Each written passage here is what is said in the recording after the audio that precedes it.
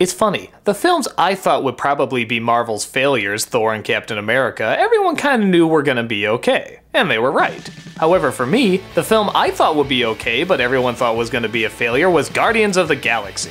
I guess I can kinda see where they're coming from. This is a weird setup. We go from superheroes and super gods to intergalactic fugitives, one being a tree and one being a raccoon with a machine gun.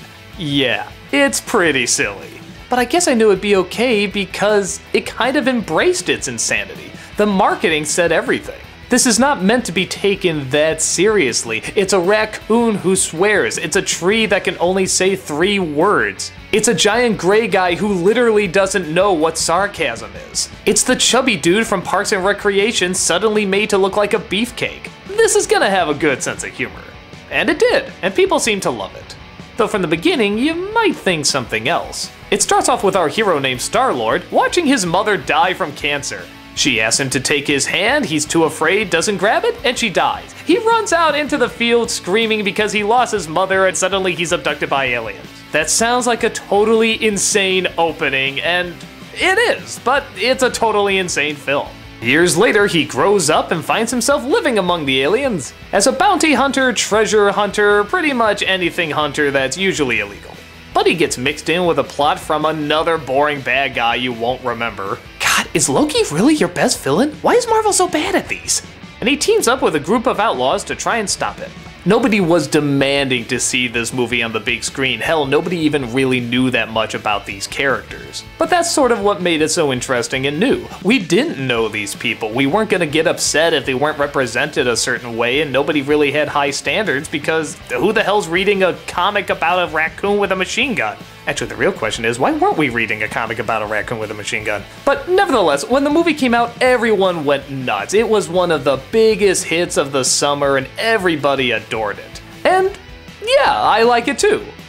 Did I love it? I don't know if I can say that. I like a lot of the other Marvel movies more, but I think because people's standards were set so low, they were surprised they enjoyed it as much as they did. For me, I thought it was a lot of fun, and funny, but I don't know if I see it as quite the big masterpiece that a lot of other people are seeing it as. The plot, once again, is obviously a filler plot. It's talking about the Infinity Stones, it has a throwaway villain, there's a bunch of characters that we're gonna see later. Oh hey, there's Thanos and he still does nothing. But big whoop, maybe it's like Winter Soldier and it just does it so well. Well, it does it okay. Again, this is supposed to be a comedy, so it's a different kind of movie. And it does have more sentimental scenes, but they kinda come out of nowhere. Maybe that's the one issue with the movie is the pacing. Not that it's too fast or too slow, they just don't always segue into each other very well. There's a really nice scene where Groot lights up this room with all these little lights, but it's suddenly an emotional scene in this really big action-packed moment, and it just sort of comes in and leaves too fast. There's another scene where the raccoon is drunk and suddenly starts a fight and we go into a little bit of his backstory, and again, it just kinda comes out of nowhere. They're nice scenes, they just don't always fit in.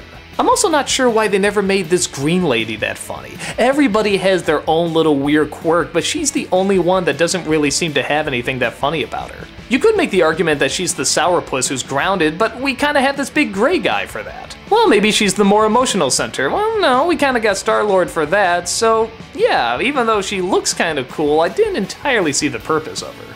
I would've liked something a little extra to make her feel like she's more part of the team.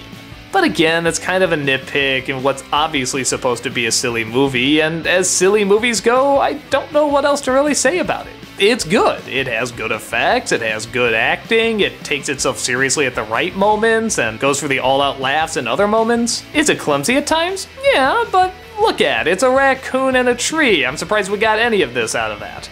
I'll admit I don't think I loved it as much as everyone else did, but I thought it was really enjoyable. As goofy intergalactic comedies with a lot of action go, this one's pretty good.